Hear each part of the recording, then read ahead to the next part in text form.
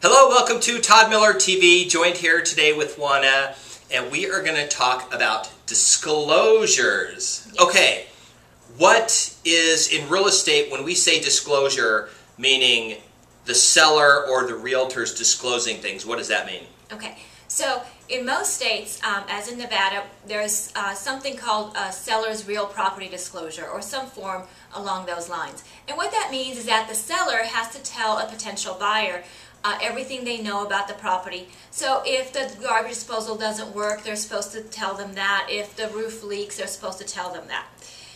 Sellers fill that out and give it to the buyers.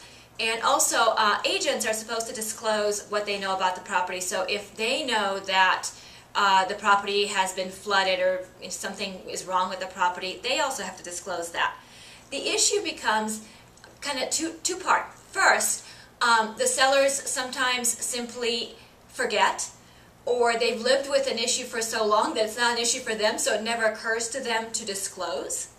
And then the second part is the agent. The agents never lived there. They don't know that the property was flooded 5 years ago, and they have no way of knowing that, so they can't disclose that to you. So this is where you as the buyer have to do your due diligence, okay? So due diligence is what happens after you have your offer accepted, and it takes many forms. One of them is a home inspection, so you need a home inspector to go through the property with a fine-tooth comb and make sure that there are no glaring deficiencies or repair issues. The second part is read your preliminary title report. Preliminary title report tells you all kinds of wonderful things about the property, and one of the things that it tells you is any fees that run with the property.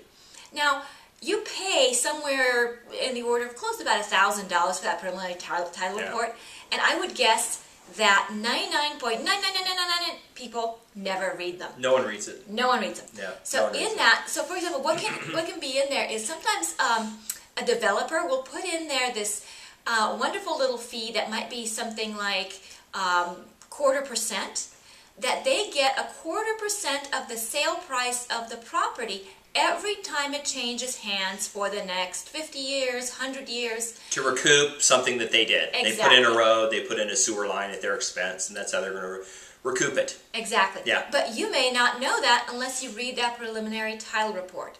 It is no one's job to point that out to you in the title report. It is your job to read it. Okay? Right. So what about, this is the big one. A person buys a house, they close, and then they go, oh, the agent never told me that there was 5 years ago the house flooded. Right. And the 3 owners ago, that person had to have all the carpet torn out and replaced. But I found out from the neighbors that they said there was a big flood 3 years ago. And the last owner never reported it. Where does that leave them? I mean, is it the agent's fault? Is it the old seller's fault for not disclosing? Because I think that people think everything's going to be disclosed. In actuality, 90% of all stuff, it's not disclosed because people just don't know. It's not obvious. Right. Either people don't know, or the problem was taken care of. Like if the property flooded, the owners did the repairs, so that they're not even thinking that they have to disclose that. Okay, they're thinking that they have to disclose things that are currently wrong with the property, not past history. So it's not that people are trying to pull one over on you, okay? Right. You have to understand how people are thinking. So it's your job as the buyer to ask good questions. Somebody that's really good at helping you with that in some ways is your insurance agent. Insurance agents are going to email me now and go, we don't do that. But actually, they do. So one of the things that insurance agents will do is that they'll look at the property history. Okay, and you can ask your insurance agent before you close escrow, because you'll need your insurance binder, to go ahead and look up the history of the property, and they'll look that up for you. Your lender will also look up the history of the property for you. So ask them for the information.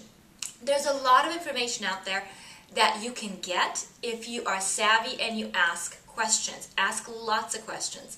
But at the end of the day, be happy with the house you got. What's in the past is in the past, and hopefully it doesn't negatively impact your ownership of the property. But you're never going to know everything about the property unless you have lived there from, when it was dirt. Okay? Here's an interesting thing. Take one of those forms and go through it, download it from your state site and fill it out as best as you know. Then call a home inspector and say, hey, how much do you charge for a home inspection? I just want to have everything checked.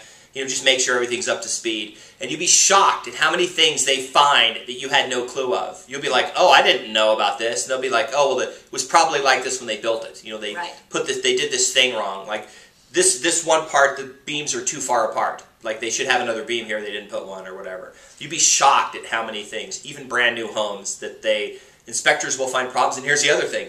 2 inspectors, they find completely different things. Absolutely. One inspector won't find something, another inspector will. Right. So then now you're expecting a seller or the agent to disclose every potential possible known problem with a house. Like seriously?